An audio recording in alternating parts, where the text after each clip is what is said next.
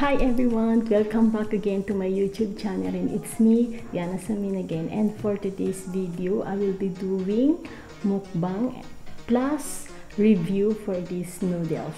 And para malaman nyo guys kung ano yung imumukbang ko today, ipapakita ko sa inyo kung ano yung imumukbang ko. You heard that sounds? This is MI SEDAAP from Indonesia. So, the last time na tinry ko is yung isa na para siyang pansit canton. MI SEDAAP Malaysian yun siya na white. This mukbang, itatry natin yung MI SEDAAP na color yellow. This MI SEDAAP is Jelas Terasa SEDAAP niya Perisa Kari. So, it means guys, itong kakainin natin today is mayroon siyang sabaw. Not unlike sa other mukbang na ginawa ko is wala po talaga siyang sabaw. And for this time, meron siyang sabaw. So, please watch until the end kasi nagbibigay ako ng review kasi this is the first time na ito-try ko yung MI SEDAAP. Since na-try ko na yung white na para siyang pansit canton, sobrang malasa siya and then masarap siya. And this time naman, ito-try natin yung may sabaw na meron siyang Perisa Kari. And let's go guys! Lulutuin na natin siya. In 1, 2, 3.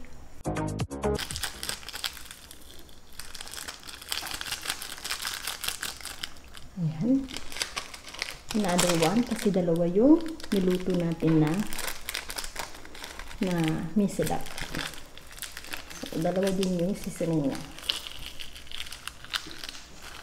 So, as you can see guys, medyo konti lang talaga yung tubig niya na nalagay ko para mas malasaan natin siya. So, let's try it guys. Ayan. So, syempre, gagamit tayo ng chopstick natin na ginawa lang natin. Ito try natin yung mga gayahin yung mga Korean na nag-chopstick. Actually, hindi pa ako marunong mag-chopstick, pero let's try it guys kung kaya natin. Ayan guys. Feel ko ang sarap nito guys. Ayan guys. So without further ado, let's try this MI SEDAAP with curry. So as you can see guys, I'm using chopstick right now for me to learn na din kasi actually I really don't know how to use chopstick, but let's try it guys. My god, wait guys. So I have 2 eggs here, so ayan. Oh,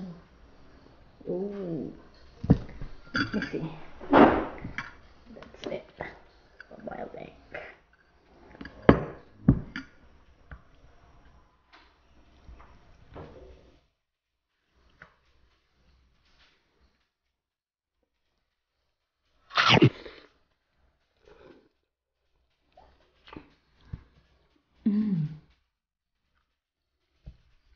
So it tastes so good guys.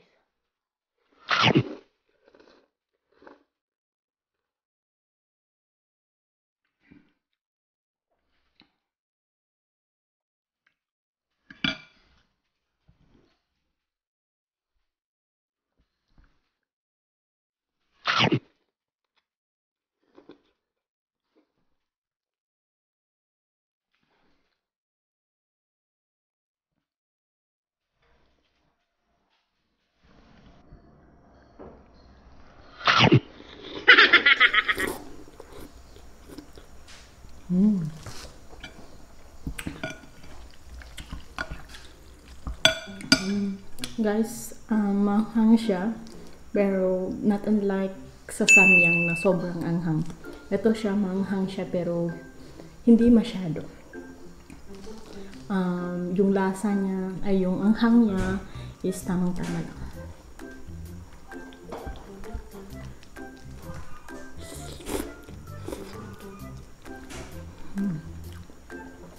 So I cooked two MI SEDAAP color yellow. So as you can see guys, sobrang dami niya guys. Actually, hindi ako nag-dinner guys. Ito lang yung dinner ko today.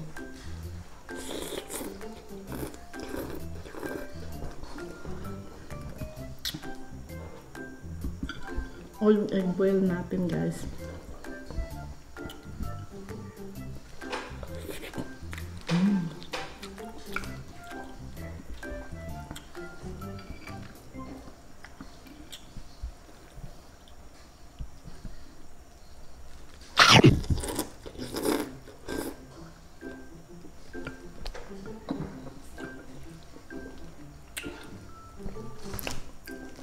Guys, pinagpapawisan na ako guys.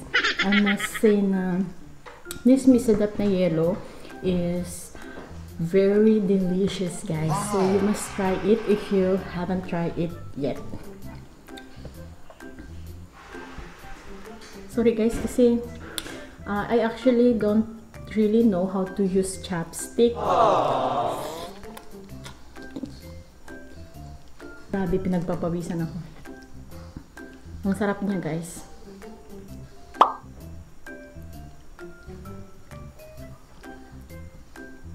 So if you know someone na pwedeng mag-teach sa akin paano gamitin tong chopstick, kindly comment down below.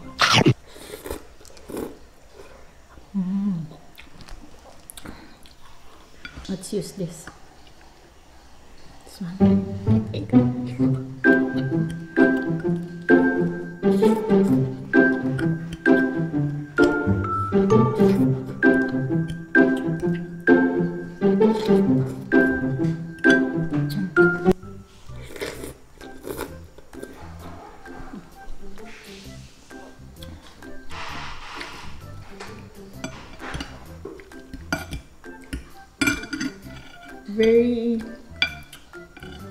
Very malasa siya talaga guys. Sobrang ano siya, masarap siya.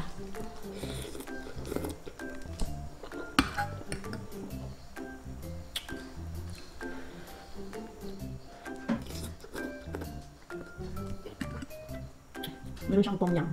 Nasaan talaga.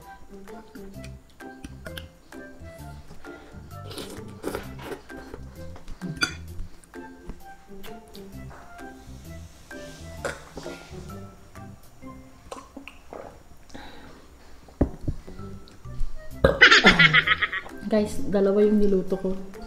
Ngayon, dalawa din yung egg boil ko. Parang my stomach is full na guys. Ayun.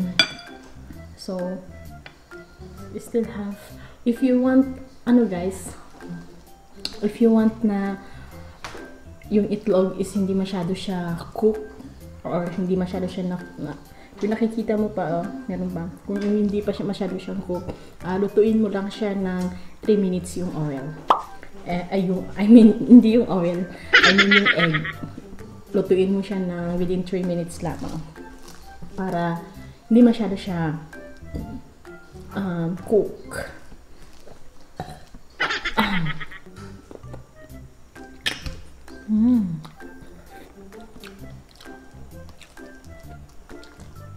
This is what I'm actually wanted. If you really want na, but I'll show you. Oh my god. Just like this, if you want na ganito yung cook ng egg mo, i-cook mo lang siya ng 3 minutes. And ito yung ano niya, result niya. So ayan. So yung kayong tatlo.